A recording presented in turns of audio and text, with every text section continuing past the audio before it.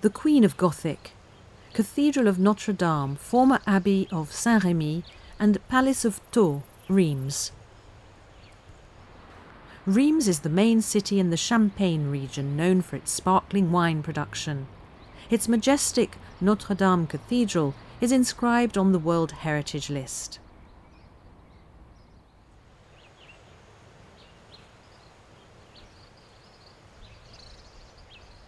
It's known as the Queen of Gothic for its graceful appearance.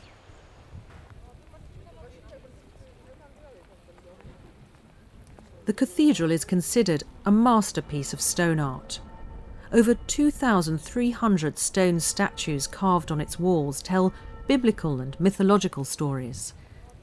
These images had a special meaning to a public during medieval times, a public which was largely illiterate.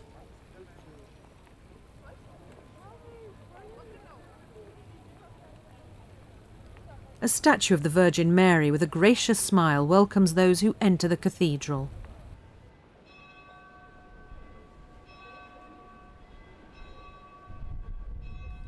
At her side are the statues of smiling angels. Their warm expressions contrast with the stone from which they've been sculpted.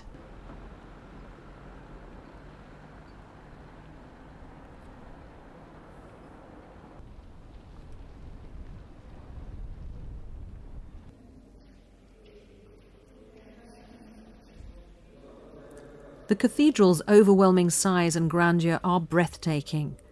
The ceiling is 38 metres high, which is equivalent to a 12-storey building.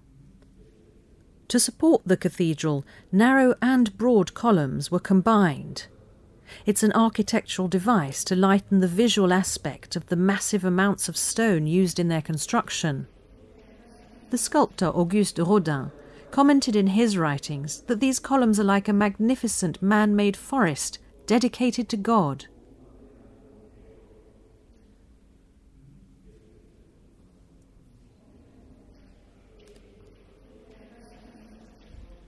The cathedral was a sanctuary for many. It was the place where hungry people were fed with warm food and the sick were cared for.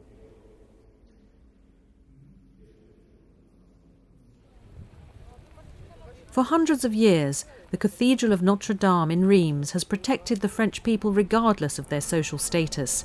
Today it's also popular with visitors to the Champagne region interested in the local history and the history of architecture.